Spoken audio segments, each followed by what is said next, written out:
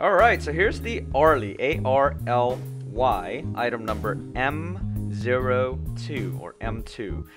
This specific piece is made with a center stone of a FAB round brilliant cut. It's a 7.5mm, a colorless stone, and it's a beautiful 7.5mm and a 1.5 carat diamond equivalent weight center stone. Now it's set on 4 prongs, and as you can tell, the Arly is gorgeous, and the reason being is because of this. If you notice a thick shank here, or in other words, a thick band, the beauty of a thick band, and I know I've mentioned this a few times in the past in my other showcases with thicker jewelry than the thin and petite jewelry of the modern look these days.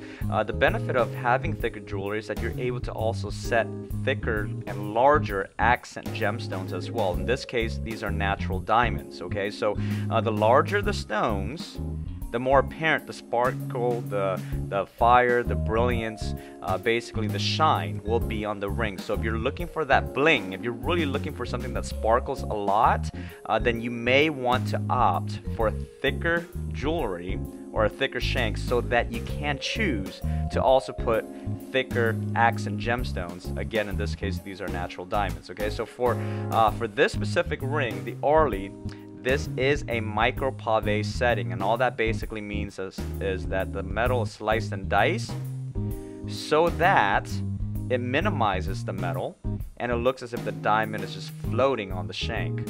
In this case, since these are larger diamonds, it just looks like there's a bunch of diamonds. Larger diamonds are sparkling everywhere along the half eternity shank. Okay, so with that said, this piece is made of solid 14K white gold, and if you were to choose these specific options on our website, a 14K white gold, the ring by itself is $1,195 US.